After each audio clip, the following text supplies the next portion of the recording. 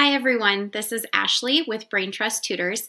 Today I'm going to be showing you how to share the roll and read games with your students on pencil spaces. You will want to navigate to the whiteboard for this by clicking on the Back to Board button in the lower left-hand corner of your screen.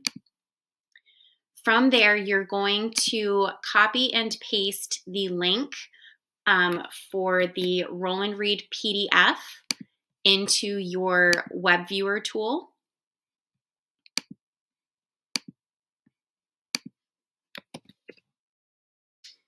And this does take a couple seconds for it to load. And once you have this, just remember that all of your directions for the games are included on that first page. So depending on how you want to play the game with your students, those instructions are included. And for the roll and read games, you will need dice and tokens to play.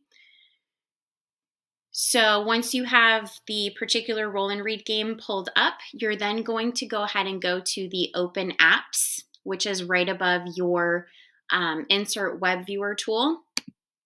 And if you click on that, it will actually give you a whole list of different apps that you can use inside of Pencil Spaces. And if you just do a quick search and type in dice, it will actually bring up the dice feature for you to use with your roll and read game. And if you click on it, you'll just have to do a little bit of resizing real quick and a little bit of rearranging, but very easy. And to use the dice, you will want to make sure that you click on the green die on the top of the small toolbar and drag it over. So that'll give you and your students your dice to play the game. And in order to roll the dice, you and your students will click on the two dice that are included in the small toolbar. And when you click on that, your dice will roll. And then in order to use tokens for your roll and read game, you can actually go ahead and use the shape tool at the bottom of the screen, right down here. So if you click on that, that'll actually bring up a whole bunch of different shapes that your students can pick which shape they want their token to be.